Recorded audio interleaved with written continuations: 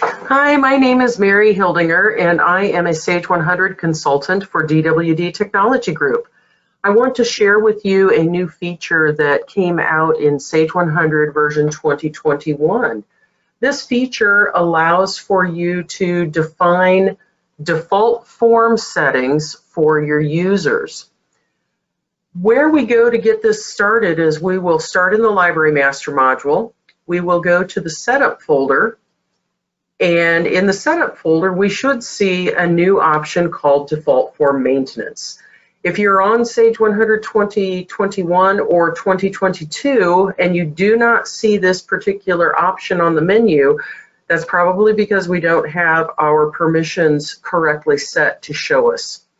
So make sure that you have your role maintenance set up correctly so that we have access to this particular task. I'm going to go into the default form maintenance, and what this is going to allow us to do is on a company by company basis, we can set up default form codes for either roles or for users. We can't mix and match, so I can't set up for a role and then change it and have a user setting. I will have to pick either one or the other.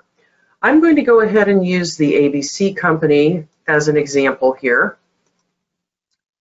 And once I select the company, I can choose whether I want to identify these settings based on particular roles or whether I want to define these based on particular users. Now, you will notice that under the user listing, we have not only individual users listed, but we also have a setting for all users.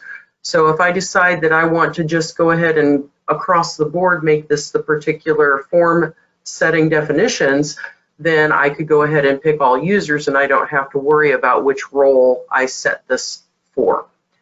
I'm going to go ahead and choose by the role in this particular example.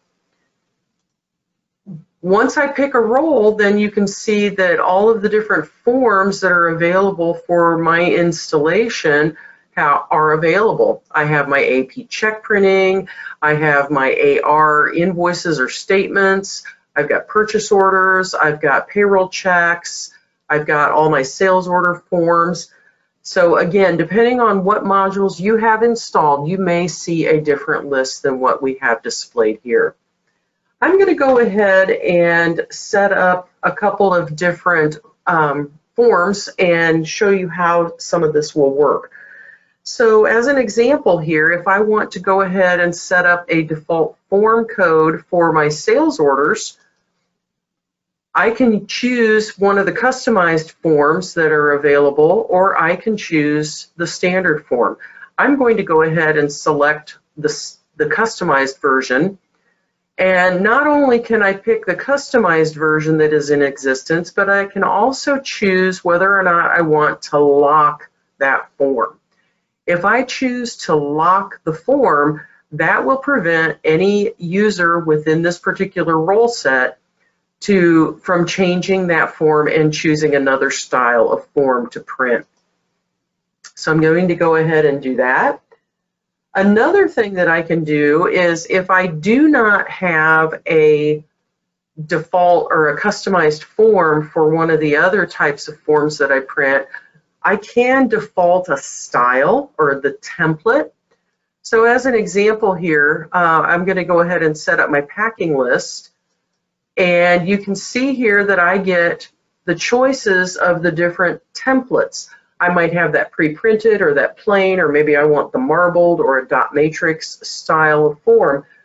Again, this is really handy that we go ahead and select, because we can then lock out any user from choosing another style of form.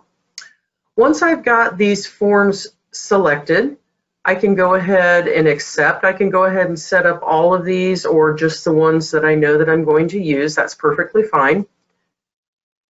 And when I go to choose one of these particular form styles to print, I'm going to go ahead and go to my sales order module and try to print a sales order.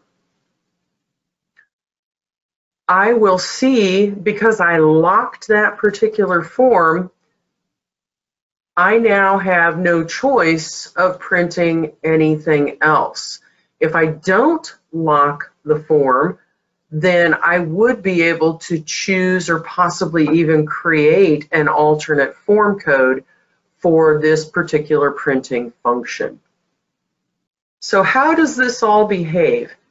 When I am setting up the default forms and I want to decide what's going to take precedence, perhaps I do have a form definition based on roles, perhaps I have a form definition based on a specific user, perhaps I have form definitions defined for all users. What's the hierarchy of how this works?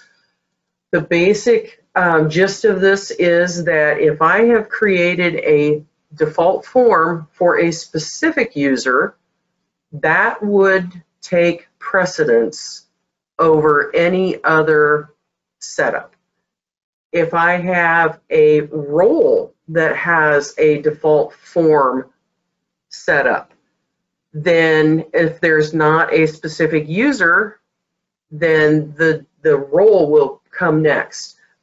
Otherwise, it would look to all users, or it would just simply resort to the default form without any definition in the default form maintenance. So you can specify these default form codes. It can be very, very useful for you. And as I've mentioned, it can at least perhaps prevent your users from creating additional form codes that might not be necessary.